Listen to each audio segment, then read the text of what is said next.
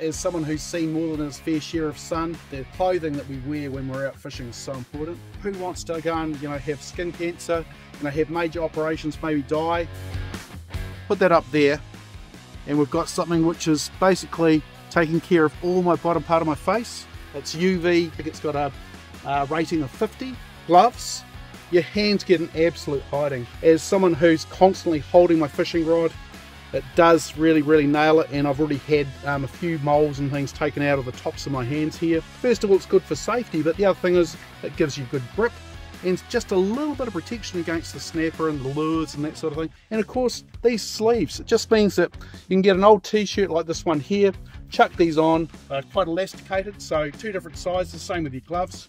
It's a small price to pay, they've been pretty attractive too. So give them a go, guys. It's a well worth investment in your future.